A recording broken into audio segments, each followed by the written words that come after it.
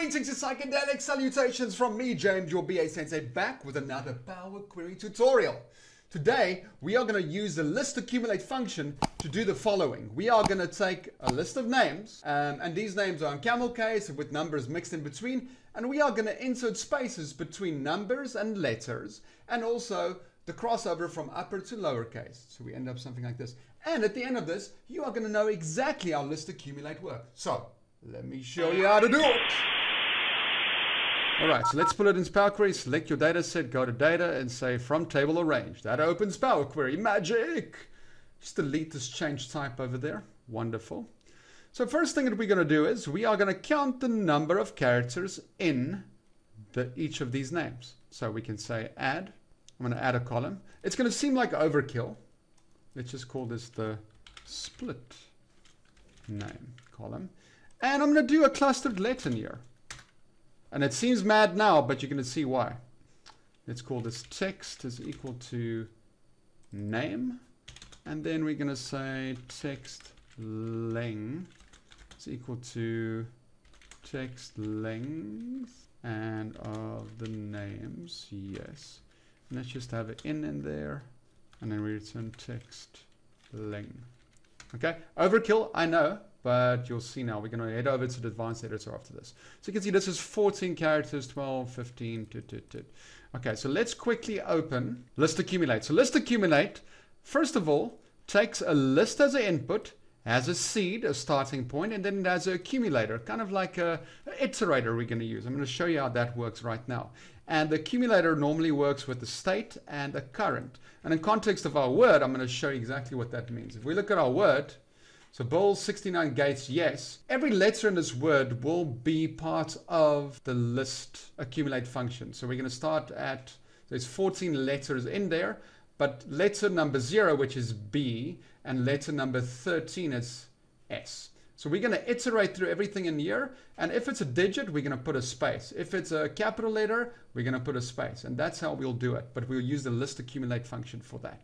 All right, so now, let's head on over to the advanced editor. And in there, let's quickly just format this. Let's put this let over there, variables in there, and the in there. So we know where we are. Okay, so the first thing I'm going to do, I'm going to start, let's call this one split text, this variable. And we're going to say List.Accumulate, yes. And we need to give it our first argument. First argument is, what is the list?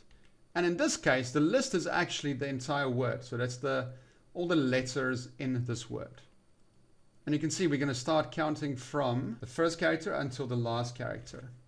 Okay, so we're going to say, in brackets, they're curly brackets, from 1, yes. Character number 1, up until the text length, yes, less 1.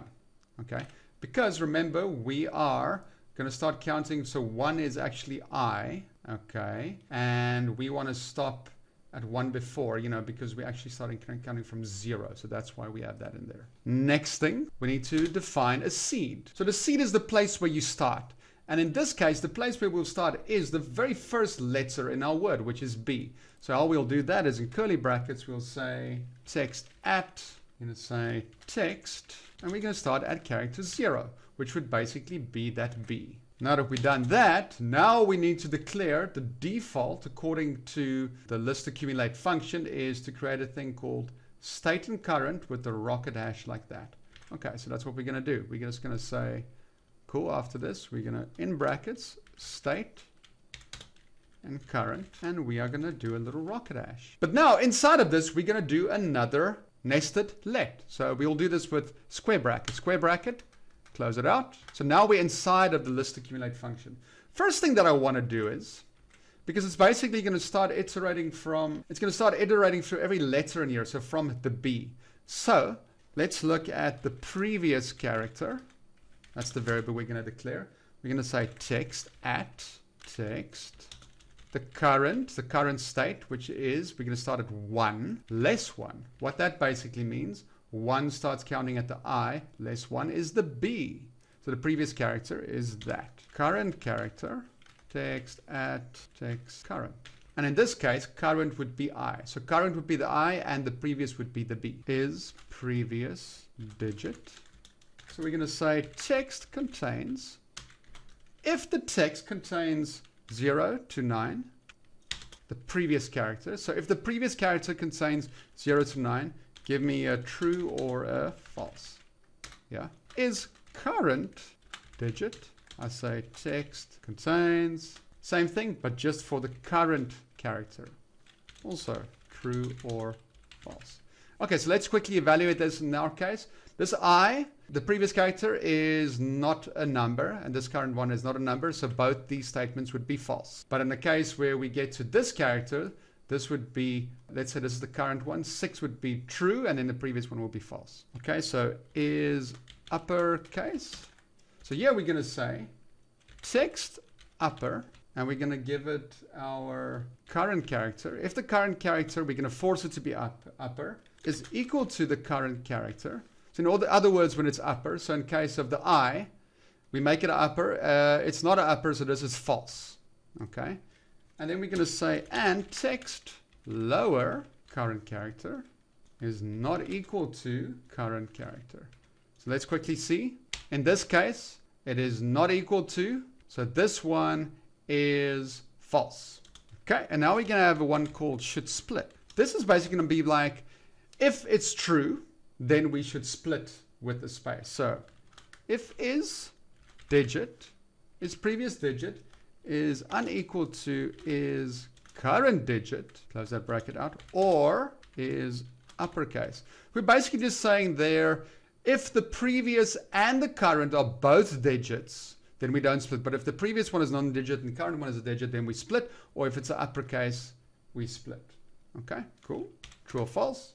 And now we're going to say the new state is equal to if should split is true, then we're going to take the state. I'm going to show you what that means. Up until this, so up until BI, the state is BI. So this current state is BI. But let's say we're at 69. So the current state, okay, so let's quickly see. So state, if we were at the 6, the L and the 6, the current state would be LL. So we need to add a space in 69. So this is the state. And we need to now add that 6 over there. So what we're going to do is we're going to say state, because we know we need to split, and bracket space and add the current character. Yes. Else, just take the state and add the current character. I'm just going to take this new state and I'm going to put it into the brackets over there. And I'm going to make sure that we return the split. Put a bracket in there, and then we say return it. So if we look at this list now, you basically have your characters split out like that. You see there's the spaces there. Pretty cool, pretty cool. We just now need to take that and make it one word. How do we do that? Let's open the advanced editor. Just add another step in here. Let's call this one result. Say text combine split text, and we're going to combine it with that, and we just return the results over there. There you go. Isn't that cool? Isn't that cool? So a cool thing about the state. So remember one thing with the accumulator, each individual character is your current. That's the current. The state will then be this. So as you iterate through, your state grows. That would be your state growing. And at the end, your state will be the entire word because you'll stop there. So this is how state and current works. So you have your current character and you have your state, everything up until that character. So let's bring this back to Excel. There you go. Pretty cool. So I hope this gave you a little insight into how List.Accumulate works. And now you can actually, this is just the way I did it here, but you can obviously make a custom function out of this and have a little function that you just split CamelCase and numbers from each other. But anyway, so I hope this showed you how List.Accumulate works and you can understand Power Query a little bit better. Well, BA Sensei signing out.